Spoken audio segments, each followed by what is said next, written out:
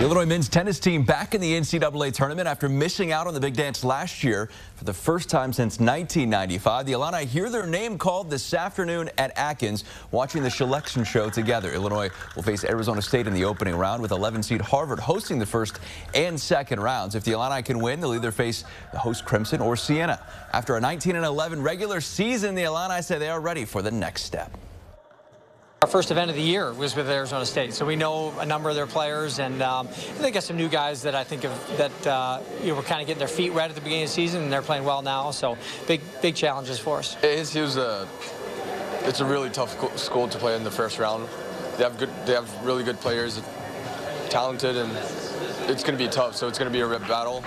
Illinois and Arizona State Saturday in Cambridge, Massachusetts. Meanwhile, the Illinois women also looking to start a new streak, qualifying this year for the NCAAs for the first time since 2019. The Illini wrapped up the regular season 18-9, the most wins in a season for them since 2018. Their Big Ten tournament semifinal appearance over the weekend, the longest run in the conference tourney in 4 years. Now they will face Florida State in the first round, with the winner to either get the 4th seed and host Georgia or Florida A&M.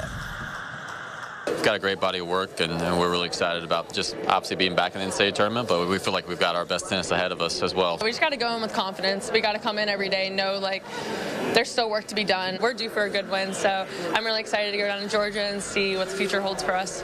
Illinois and Arizona State face off Friday in Athens, Georgia. Baseball news today has